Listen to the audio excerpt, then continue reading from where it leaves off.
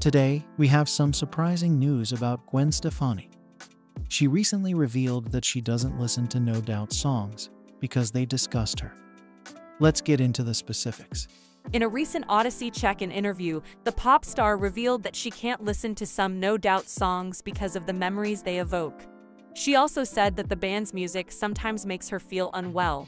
"I can't listen to a lot of the songs because they speak so clearly to me," Gwen, who is 54 years old, said on Odyssey.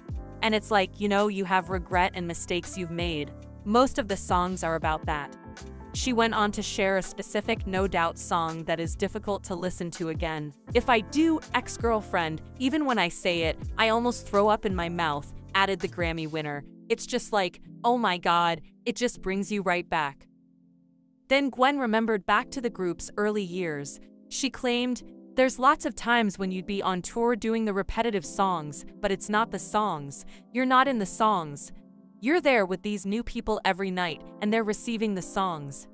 That's where you get the energy, and you kind of relive that moment with them. It's very interesting.